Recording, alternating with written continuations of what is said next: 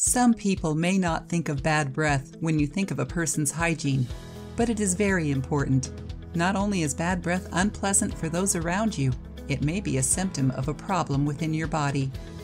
If you notice that you have bad breath, you may have tried to treat this yourself by brushing your teeth more often or by using commercial mouthwash. However, this usually is not enough because bad breath is a serious problem. It is caused by bacteria growing within your mouth. Interestingly enough, your bad breath can get even worse with some toothpastes or other products because they are full of harsh chemicals. When speaking of oral health, it is best to use natural remedies to rid your mouth of this problem. Here is the safest and most effective way to get rid of bad-smelling breath.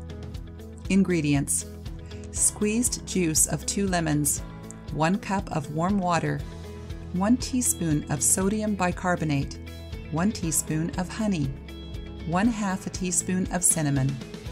Preparation: add honey and cinnamon to the lemon juice.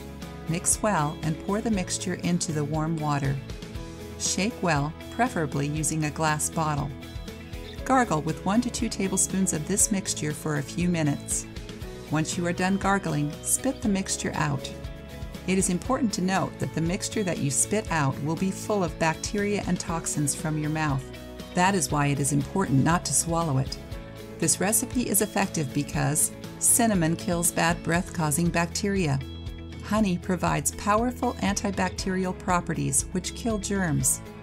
Baking soda makes your teeth brighter and absorbs odors. Lemon helps to kill the bacteria in your mouth while giving your mouth a refreshing and pleasant aroma. If you like the video, give it a thumbs up and share it with your friends. If you want more recipes and tips, subscribe to the channel.